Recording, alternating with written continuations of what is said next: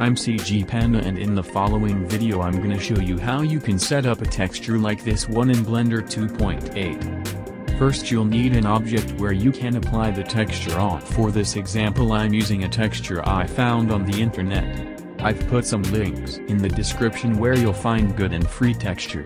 First you should open the second window in Blender, and there you have to select the shader editor. Simply drag out the upper right corner of the 3D viewport and the second window will be opened.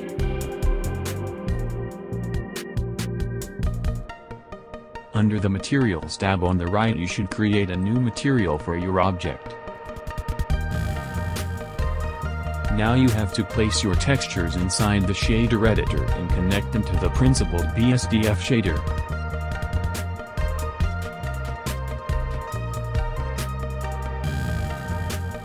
Simply drag and drop them into the viewport.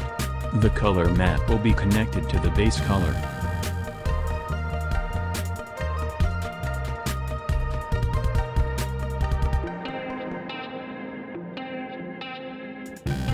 For the normal map, press Shift+A to add a normal map node.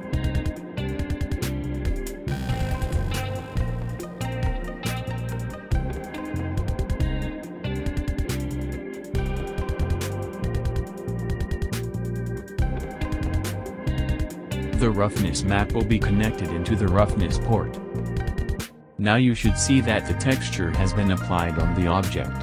In the next videos I'm going to show you how you can add a displacement map and also some advanced features.